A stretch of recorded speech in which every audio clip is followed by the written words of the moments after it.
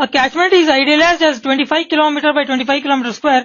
It has 5 rain gauge stations, one at each corner and one at the center. So figure also given to you. 4 rain gauge at the corner, one at the center. 1, 2, 3, 4. Precipitation values are also given. 300. Here it is 300. Here it is 285. Here it is 272. 290. And at the center it is 288. What I am supposed to find out is mean precipitation using Thiessen polygon method. So now if you start solving it by Thiessen polygon method, first we are supposed to divide the area into convenient number of triangles.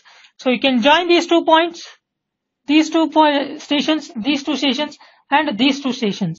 Now you are supposed to draw perpendicular bisectors. Now you cannot bisect this line and extend it. Why? Because if I extend it, it will meet this point.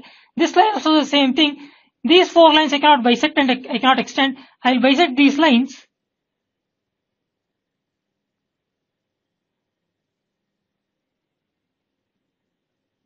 So this is area for your 4th station. This is area for your 1st station. This is area for your 2nd station. This is area for your 3rd station. Now this is the area for total. This is the total area for your 5th station at the center. Now from the figure you know it. A1 is equal to A2 is equal to A3, that is equal to A4, which is equal to your aptitude problem. It is nothing but 1/8 of total area, that is equal to 1/8 into 25 by 25. So if you solve this, what you are going to get is 78.125. 78.125. So area 5 is equal to half of total area, that is equal to half of 25 by 25, 312.5. Now from formula for Thiessen polygon method is PA is equal to P1A1 plus P2A2 plus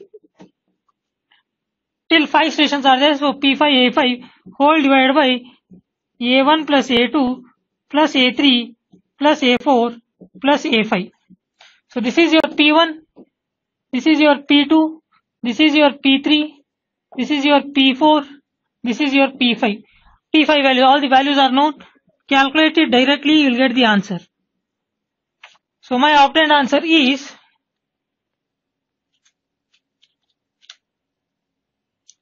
287.375. This is the obtained answer.